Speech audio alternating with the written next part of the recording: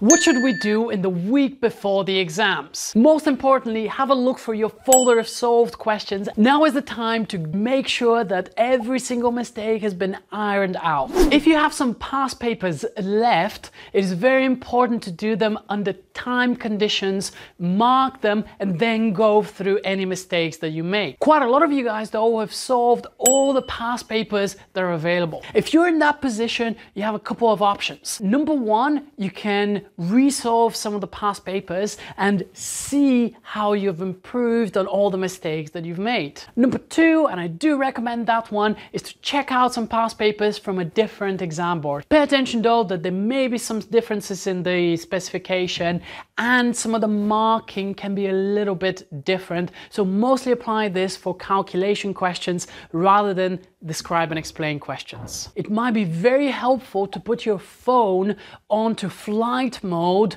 while you're revising, while you're doing some problems. We live in a world with constant distractions and you might find that your revision time actually doubles. Also remember to be kind to yourself. This can be a very stressful time and mental health is incredibly important. It is really important to focus our revision on some common misconceptions and common problems in physics, such as this problem here on forces, which most people taking that exam did not actually manage to solve. And have a look at this video over here.